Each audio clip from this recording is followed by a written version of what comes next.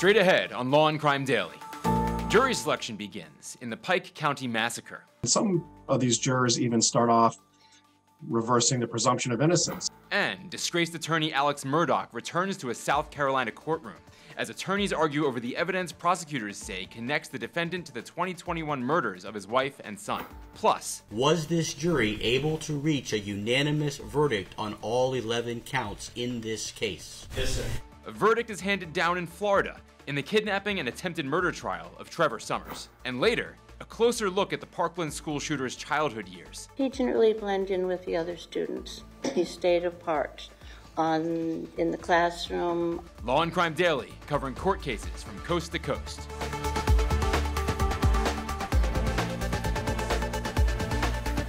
Welcome everyone to Law and Crime Daily. I'm your host, Mike Sachs, in for Brian Buckmeyer. Now, the final phase of jury selection is underway for one of the Wagner family members charged in the Pike County Massacre. George Wagner IV is accused of conspiring with his brother and parents to murder 8 members of the Roden and Gilley families in April 2016. Law and Crime's Anjanette Levy is in Pike County, Ohio, with the story. 70 prospective death-qualified jurors reported to the Pike County Courthouse on Monday morning. This is where final jury selection is beginning. Death-qualified means it's already been determined that these jurors are willing to implement the death penalty if it's warranted. So the final jury of 12 will be selected from this final 70. Cameras are not allowed in the courtroom for this process. George Wagner IV was in court with his lawyers, picking the jury that will determine whether he's guilty of conspiring to murder 8 members of the Roden family and Hannah Gilley. His lawyers wanted the entire panel stricken. In a motion, Wagner's lawyers said that working-class jurors had been excused, citing financial hardship, which was discriminatory and not fair to Wagner, and that the panel of 70 skewed heavily toward women. 51 of the 70 are women, 19 are men. Judge Deering denied the motion. The defense wants somebody who's not going to automatically think just because somebody's charged that means they're guilty. Jury consultant Alan Turkheimer said Wagner's lawyers may look for someone who's had a family member who was wrongfully accused or had a negative experience with the justice system. As for the state, A good juror for the prosecution is somebody who defers to authority, somebody who thinks that too many defendants get off because of technicalities in the law. They believe that if somebody is charged, they're probably guilty. the Roden and Gilley murder investigation is the largest in Ohio's history, with 4 crime scenes. The probe took investigators from Ohio to Alaska and Montana. Jake Wagner and his mother, Angela, are testifying against George and his father, Billy. Jake and Angela said in court that they carried out the murders so that the family could have full custody of the daughter he shared with Hannah Roden. After the jurors are seated, they will be taken to the 4 crime scenes where the Rodens and Hannah Gilley were murdered. They will also be taken to other locations that were searched during the investigation. For Law and Crime Daily, I'm Anjanette Levy. Joining us today is co-host Terry Austin and criminal defense attorney Nicole DeBoer. Now, Nicole, it's not often that jurors have an opportunity to visit the crime scene. So how do you think this will affect the jurors on the case? I think it'll weigh heavily on them. It will have the effect on them of being where the crime occurred, obviously, which is very emotional. They'll have an opportunity to be in the same location, breathe the same air, really feel the presence of all of the things that ultimately will be talked about in court. I think viewing the crime scene in a case like this can have a huge impact, usually in favor of the prosecution. Yeah, and Terry, 2 of the 4 Wagners have already admitted to their involvement in the crime. How do you think that will affect this trial? It's going to have a huge impact, Mike, because, listen, those 2 individuals are the mother and brother, and they're testifying against George and the father. And so I think when you have 2 family members testifying against 2 others, it's really going to make the jury stop and think, listen, this has to have happened the way they are saying it happened. It's an odd set of circumstances for 4 people to conspire to kill 8 people, but that's exactly what happened here. And now they're all pitted against each other. And I do think because Jake is cooperating, if they get a conviction against George and ultimately father, then they will be spared the lives. And so I think that the evidence is very, very strong. I think they will get a conviction here. I absolutely think they should probably do a plea deal because of all of the evidence against them. It's a waste of the county's money, frankly, at this point, but we'll see what happens. Yeah, Terry, you had mentioned spared lives, right? Because I believe Jake, he's spared his own death penalty in this case for life in prison, successive sentences. Whereas here, George IV, it might be risking his own life with the death penalty should he ultimately be convicted. So it is a fascinating, potential big deal of a case. Of course, it's already moving forward. Jury selection is happening. And we're going to see where it's going to go. We will be covering it on Law and Crime as well. Now, I do want to turn to OnlyFans model and Instagram influencer Courtney Clenney. She's back in Florida being held without bond over the April murder of her boyfriend Christian Obumseli. Now, Clenney, known as Courtney Taylor to her more than 2 million social media followers, was in court for a first appearance Saturday in Miami. Her attorneys arguing there is not probable cause for a second-degree murder charge. Now, Clenney is accused of stabbing Obumseli to death in their Miami apartment April 3rd, though she initially said she threw the knife at her boyfriend. Prosecutors argue Obumseli's injuries suggest the knife was powerfully thrust downward, which sliced a key artery near his heart. Clenney's claiming the stabbing was done in self-defense. The couple's relationship was reportedly constantly abusive. Officials released a video of the two in an elevator shortly after Clenney's arrest in Hawaii of the model hitting Obumseli. Now, Clenney is set to be in court for an arraignment on Wednesday. Switching now to sports legal news, where Buffalo Bills punter Matt Araiza is released amidst an ongoing gang rape lawsuit. Over the weekend, it was announced that Araiza would be released from the team just 2 days after a civil lawsuit was filed against the punter. According to the lawsuit, Araiza and 2 of his former San Diego State teammates raped a then 17-year-old high school senior back in October 2021. The lawsuit alleges a then 21-year-old Araiza took the girl to an off-campus party at his home, where she was raped for an hour and a half.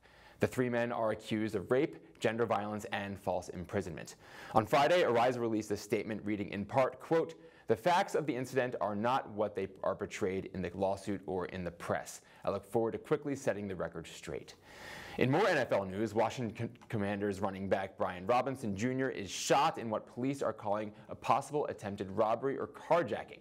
It happened on Sunday in Washington, D.C. Officials say 2 suspects ran off after the shooting, and officers later recovered a firearm nearby. A spokesperson for the Metropolitan Police Department says Robinson suffered 2 gunshot wounds to his lower extremities and was taken to a local hospital for treatment. A statement released by the Washington Commanders reads in part, quote, "He sustained non-life-threatening injuries and is currently being treated at the hospital where team officials are on site with him. We ask that you respect Brian's privacy at this time." Now, still ahead on Law and Crime Daily, just hours after the defendant presents his own closing argument, a Florida jury hands down a verdict. But first, disgraced attorney Alex Murdaugh appears back in a South Carolina courtroom as lawyers argue over the evidence which led to murder charges for the deaths of his wife and son.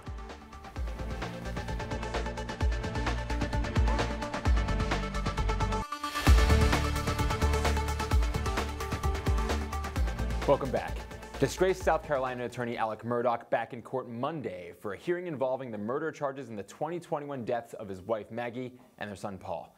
This comes after Murdaugh was charged in his wife and son's murders last month, more than a year after they were shot and killed on the family's property. The investigation into their deaths led to a slew of investigations into the disbarred lawyer's finances. He now faces more than 80 charges for alleged schemes to defraud former clients of more than $8 million. Earlier this month, Murdaugh's defense attorneys requested prosecutors disclose the evidence against their client, claiming they'd received none of it, which was delaying and hindering their legal defense. A South Carolina judge ruled all evidence must be shared with the defense, but issued a protective order saying the defense is restricted from releasing or sharing any of that information. Now, before the ruling, the hearing erupted into a shouting match between the defense and the prosecutors. We're here for the state's motion for a protective order. Objection, Your Honor, we're not here for that. We're here for the defense motion to compel. And I object to the state trying to hijack this proceeding. We filed this motion weeks after they failed to comply with Rule 5 and Brady. And to just ignore that, I think does a disservice to this court and the criminal justice system. The only reason why they... Your Honor, I'm not judged. If I could be heard without being interrupted and hijacked by the state as they continue to try to hide the ball on this case, I'm sorry if I appear upset, but I can tell you that every time we turn around, they're trying to hide something. My client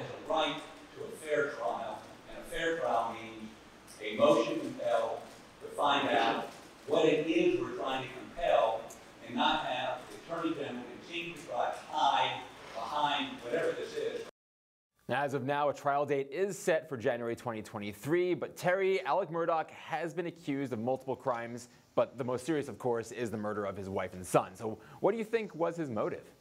You know, I think that is the million-dollar question. I think he's killed them because he's covering up other crimes. Remember, there were lots of bodies found in and around him. Stephen Smith, that's the one I think people don't really recall. He was a 19-year-old. His body was found not too far from their home in 2015. Then, of course, the person who worked on their estate, Gloria Satterfield, she was the former housekeeper. Her body, she died in 2018, and they said that that was an accident. And then Mallory Beach died, and she died in a boat that was driven by Paul, the son. So I do think that he probably killed his wife and son because he's trying to cover up these other crimes. Maybe they knew about it. Obviously, Paul was involved in the killing or the death of Mallory Beach. And plus, he's got all these other charges, the fraud, the money laundering, the forgery. And I'm sure he had conversations with his wife, and so perhaps he thought he could silence her in that way. So I think it's to cover up all of the other things that he's now currently dealing with these charges. Bodies everywhere. This is some Baroque stuff. Still, of course, innocent until proven guilty. Nicole, the defendant's accused of multiple crimes, including embezzlement and now murder. So there's so much here. Is there something where an insanity defense could come into play? I think it's definitely possible. I mean, look, you know, these are his own family members that he's accused of killing, his child, his wife. And whatever the reason, if it's true that he didn't indeed kill these individuals, there can't be a good one. And there has to be some sort of mental defect here that plays a part into what he was thinking or exactly what it was he was trying to accomplish here. So it's definitely possible. Yeah, in January 2023, again, is when the trial is set to begin. The lawyers are already at each other's throats. It seems perhaps going to be a contentious one moving forward. But still coming up on Law&Crime Daily, it's week 2 of the defense's case in the Parkland school shooter penalty phase trial. Plus, a verdict is handed down in the Florida trial of Trevor Summers after representing himself against the charges of kidnapping and attempted murder of his estranged wife.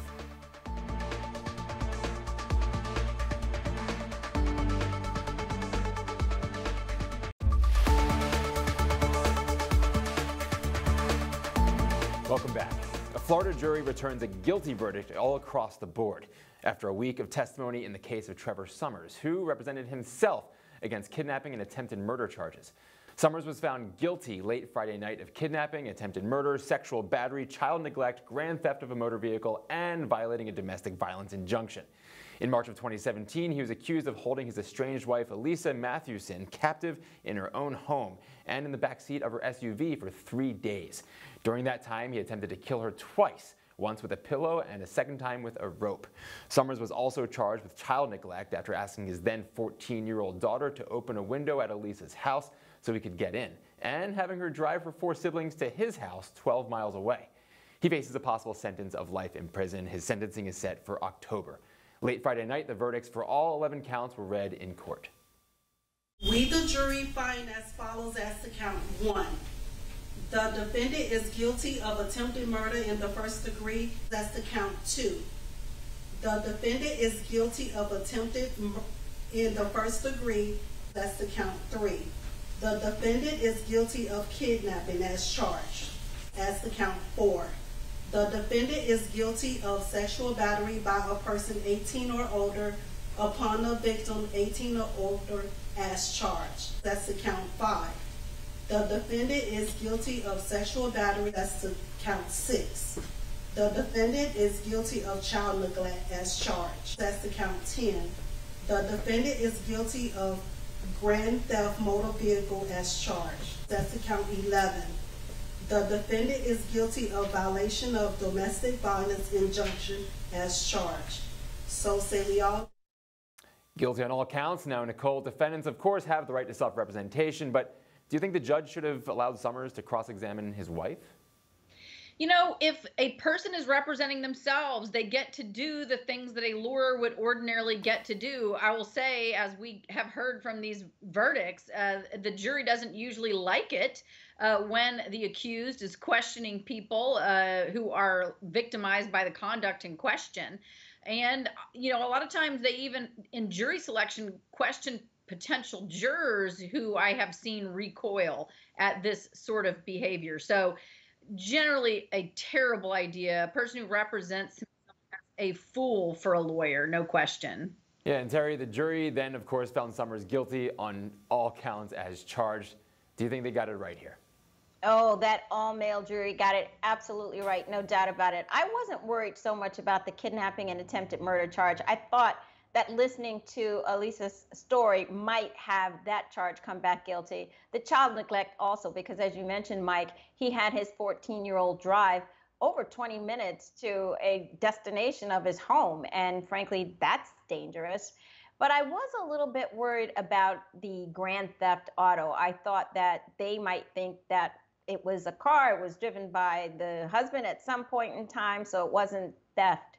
But as it turned out, they believed her story entirely. He violated that domestic violence injunction and he sexually battered her, and she said that on the stand. She was adamant that he raped her. She said, "This is the very definition of rape. You broke into my home, you woke me up, you forced me, you tied me up." So I thought that that would come back, and I'm glad that that jury saw it that way. And I think that it was unanimous on obviously every single count, and that was the right decision. Yeah, and it was, of course, a Hail Mary for the representation for himself when it came to cross-examining his ex-wife. But of course, the jury could have found similarly had his lawyer also gone for the cross-examination there as well. So, you would never know which way it went one way or the other, but we do know how it went in reality, and it was guilty as charged on all 11 counts. Now, when we come back, we head to Florida for the Parkland school shooter penalty phase trial. Hear the testimony from the shooter's elementary school teacher who describes his demeanor in his early years.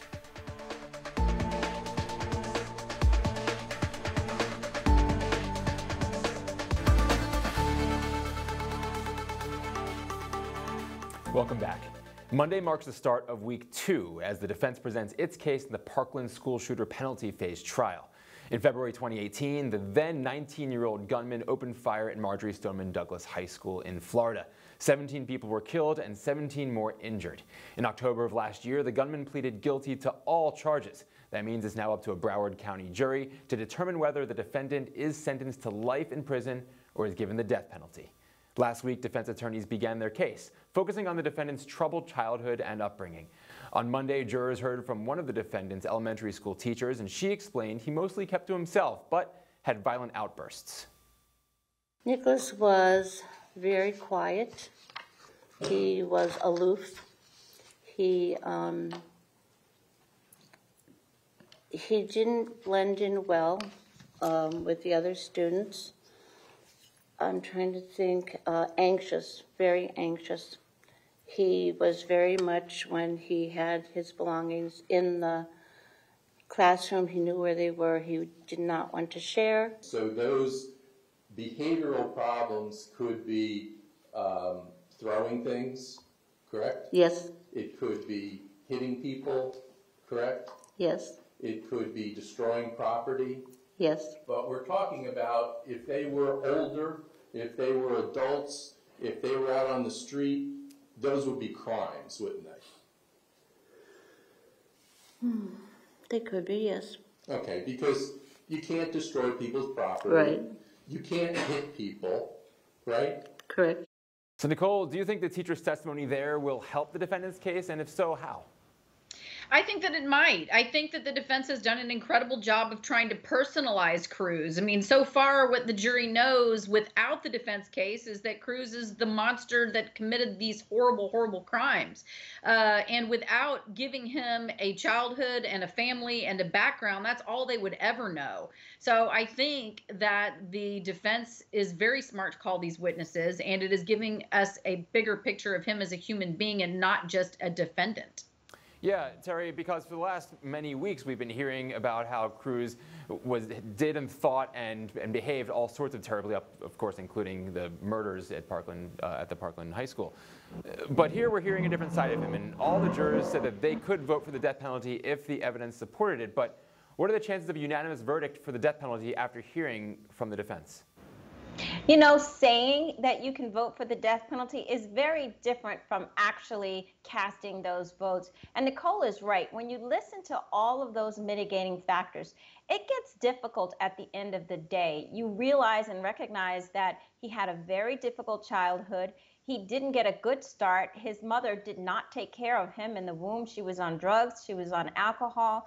And he didn't act well in class. He had behavioral issues. No one gave him the help that they are all now testifying he truly needed. So I do think that these jurors are listening to that, and it's going to have an effect on them, even if in the beginning they thought they could vote for the death penalty. And so the other issue here is some people think that life in prison is worse than the death penalty. And they may say to themselves, look, I was going to vote unanimously for the death penalty, but now I'm thinking these crimes are so horrible, let him just sit in jail. And then there's always the possibility of a stealth juror who told everyone during voir dire, yes, I can vote for the death penalty, but at the end of the day, they had no intention of doing that for personal reasons, which is fine, but you are supposed to excuse yourself for that. Yeah, Terry and Nicole, thank you very much for your commentary here today and your analysis. Well worth listening to everything you had to say. Thank you for joining us here on Law and Crime Daily as well, everyone watching, and we'll see you next time as we discuss justice in America.